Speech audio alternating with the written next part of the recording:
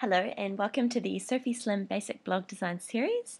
Welcome, it's nice to have you here. Last week I showed you how to create a really simple header for your website or blog, and today I'm going to show you how to create sidebar buttons. It's really the same method, just a few little different things and different ways of uploading it, but you will need two things today.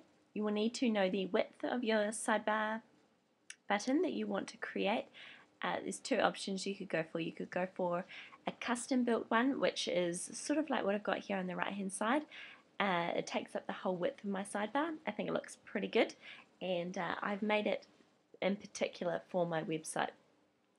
Otherwise you could do a default size, which is like the sisterhood button here. That is a really good option if you are wanting to share your button with another website. So you would put the code there for people to grab, and that way you know it's going to fit on their sidebar. Generally, buttons that you share are this sort of size. So you've got two options, one a custom, two a default. If you're doing the custom and you want to know the width of your button, what it needs to be, head to my blog and I show you how to do that using your header. So you can use the same method to figure out your button size. I've put the link to my blog in the description to this video. So once you've got those two things, head over to picmonkey.com and we're going to be uploading your photo that is going to be the main image on your button. Head over here to the left hand side, edit a photo, and we're just going to upload our photo. You could use a photo or an image online. So the main thing is we're just going to keep things really simple. There's a few things I need to do to this image first of all to prep it like I did last week. I'm just going to change the exposure. Just going to bring down the brightness and the contrast. Just because it is a very busy image, you might not necessarily need to do this. But once we put text over top of it, we really want the text to stand out. I'm also going to resize this image using the percentages. I'm just going to cut it basically in half, which will, it's just going to make all those little images appear so much bigger. So when we do put text over top of them, you know, that there's not like a bazillion little houses in the background, basically. So once you've done that, or you might not need to, head over to crop, which is right at the top. So this is where the size of your button comes in.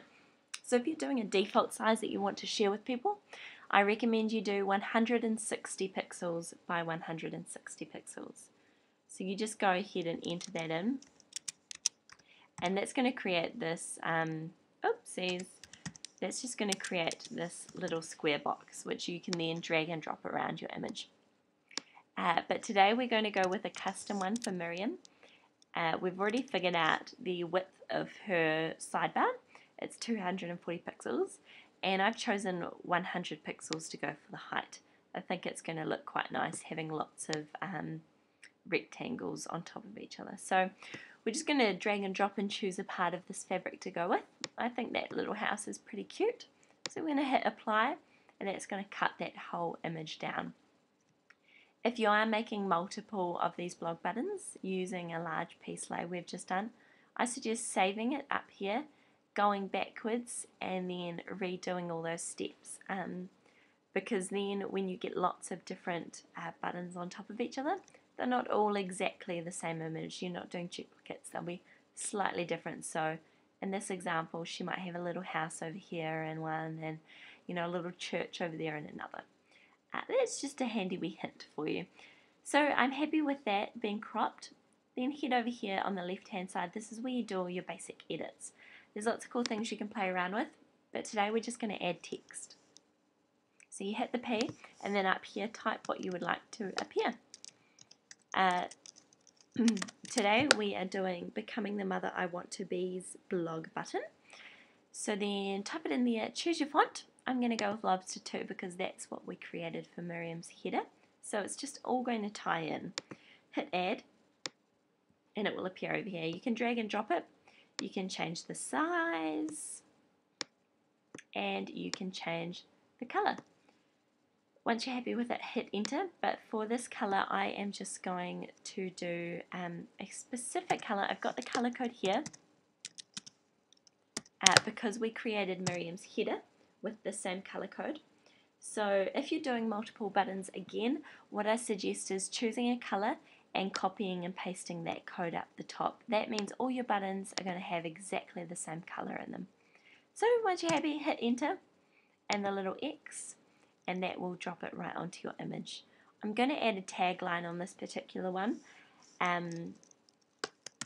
because new readers might not know what Becoming the Mother I Want to Be is about,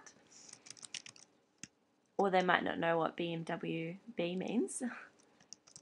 Mother I Want to Be. There we go. And I'm just going to choose a plain font and hit add because I just want it to be a little tagline just so people get a little gist about it. So I'm changing the size. Might make that a teensy bit bigger. Oop. There we go. And once again, I'm going to enter my same color code in here so that they are exactly the same color. Hit enter. There we go. Perfect. So that is our new blog button. I'm going to hit save up here. I'm going to change the name of it so it's easy to find. Save photo. I'm going to save it to my desktop because we're going to use it straight away. So the monkey says saved. Perfect. Head over to your Blogger or WordPress layout and add a gadget or a widget. That's over here on the right hand side. I'm just going to open up this box with lots of different options. Have a play around and see what you can create. But there's two main ones that I use. That is the HTML or the picture. If you know the code, go for it and do that. But today we're keeping things simple. So we're just going to add a picture and use our blog button like that. Make sure shrink to fit is unchecked and choose your file. Once again, I saved mine to my desktop so I can upload that straight away. While that uploads, this is, we've jumped over to Miriam's blog here, and we've used her tags to find her Becoming the Mother I Want to Be posts.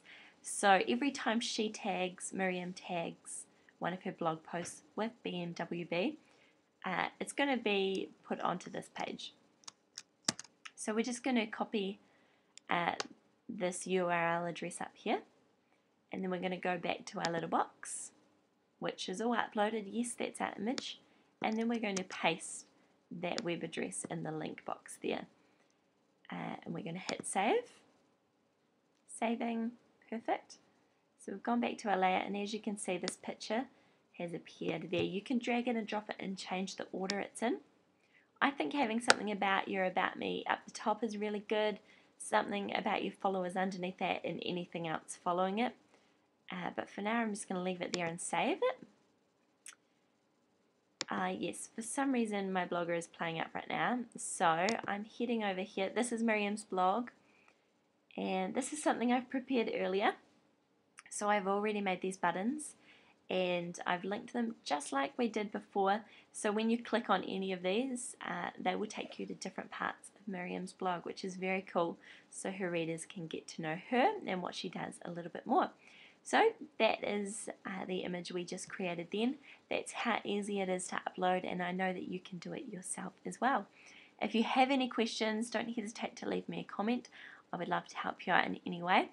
But today, if you want to head over to my blog and upload or send me any of your blog buttons that you have created yourself, I would love to showcase them on my blog for the month of July. So head over there and show me what you've created. And don't forget to enter my giveaway to have your own header or blog button created for you. Thanks for listening to Sophie Slim.